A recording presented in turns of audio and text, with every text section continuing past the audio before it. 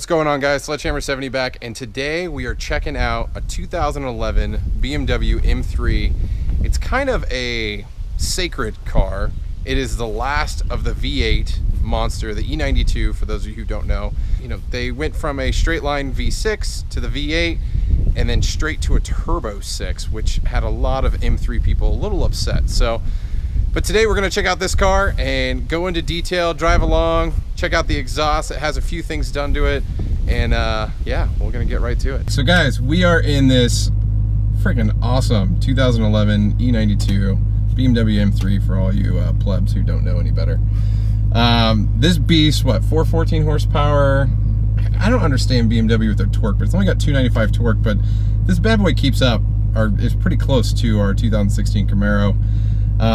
It is heavy, 3,700 pounds. This specific car has the comp package. I think it's like, on this car brand new, it was like a $2,500 option, but it totally changes the way the car handles. The car sits lower. It has special rims with like the 19-inch alloys, and they actually stick out a lot, like they tuck them right underneath the fenders in that response. But the interior of this car is freaking amazing. Like, the new M's do not look this nice. They don't. Like, what the hell happened? I have no idea. So he's got his, and I'll flip the camera around here in a bit and I'll show you guys, I'll do like an interior shot so you guys can see everything, but this car's a beast. So we did some fun little, I guess you can call that a high-speed run. We had like spirited runs. Yeah.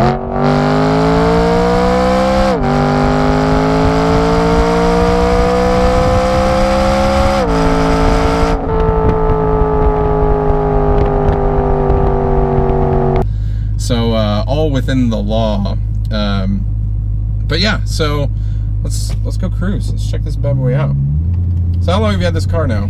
I've had this car for almost a year now. A year. So this was, so obviously 2011. So this car is what, coming up 5 years old. This was the M3 that kind of the controversy car, the in-between car. So before this car rolled out, they had the straight line 6, which was like the pedigree for the M3 series. Then they came out with the V8, and everybody was, the straight line guys were all hot and bothered, but the V8 was, everyone just fell in love with it because this car was a beast for all intents and purposes. But then the following body style, what was it, the F80? Is that what it was? God, wow, I'm shocked I remembered that.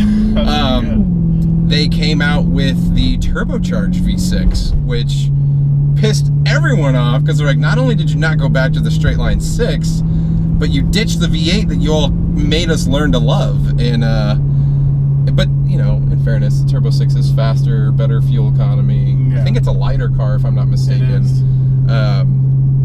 But it's still an M. But the one thing that I have noticed BMW do over the years is they've sacrificed interior quality, raised the price of the car, and gave you better performance. Now, I don't know how many people are upset about that, but I know with the price tag that these cars have, I would be a little pissed off, especially if I was in the market for one. But one of the biggest reasons why I wanted to get into this car is in that perfect spot of cross-shopping. It's got a V8. The price point is, I think these used start around the same price as a 1SS. This one here is the automatic, if I'm not mistaken. He's pissed because he wanted a manual, but he couldn't find one. So all you manual guys out there, don't get all butthurt. He tried. So, but the car runs really nice. I can't believe, like, I didn't realize how high revving this V8 was. I think it caps out at like 8,300 RPM, and I'll post some of the speed runs where it just feels like it's going. I'm like, is this car gonna shift?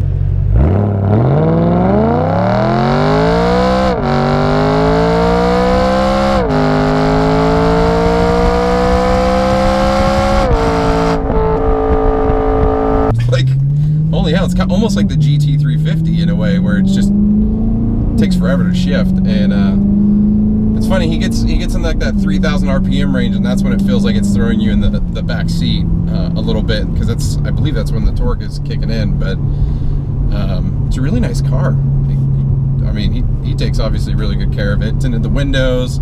And what's the brand? You put a new exhaust on it? I have a GT House Meisterschaft GT2 exhaust. So that's how you say it, GT House? German. House. Yeah, House. But man, so I saw his car pretty close after you just got it, right? And it was pretty quiet. I gave him a pretty hard time because it was so quiet, and not like our cars are much louder. But when you put this exhaust on, he came up to a car meet, and I heard him coming from along. I had no idea it was him, but holy crap, it transformed the way this car sounds, and it sounds amazing. But yeah, not too much drone either. No, not from what I could tell. Well, you've kind of been spirited.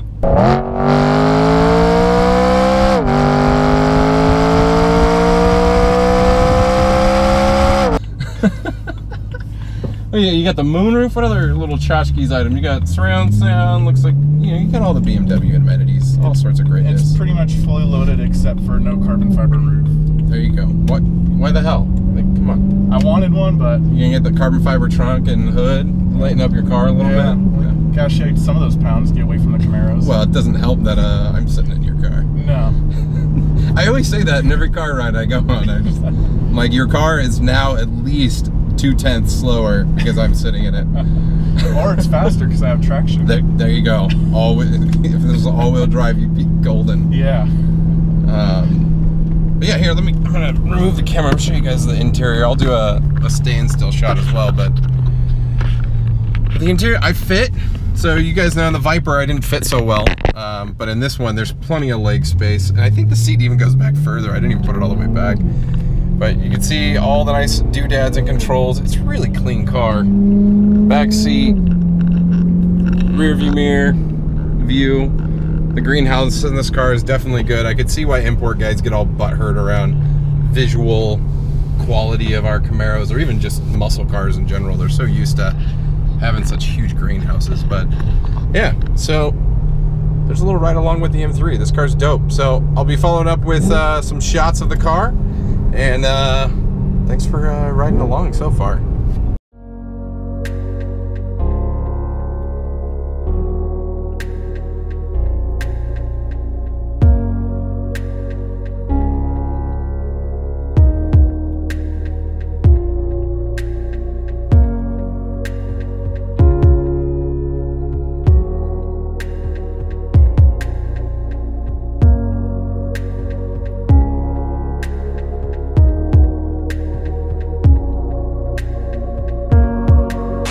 So we've gone for a drive, heard the exhaust, saw a few good pictures. But let's check it out in a little bit closer. Interior and motor.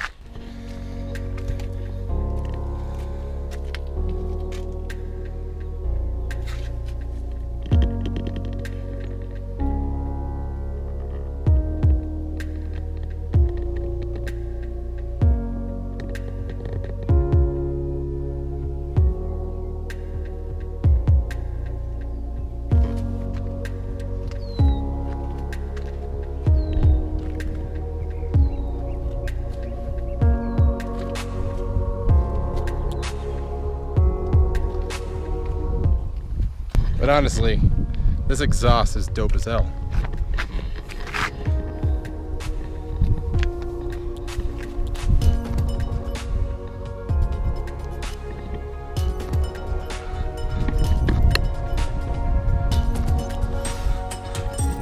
All the shinies. But there you have it, guys. 2011 BMW M3 classy E92. Can't go wrong with this beast. So if you guys are out there looking for an M, this is a great car to be looking at, especially if you're looking with a V8.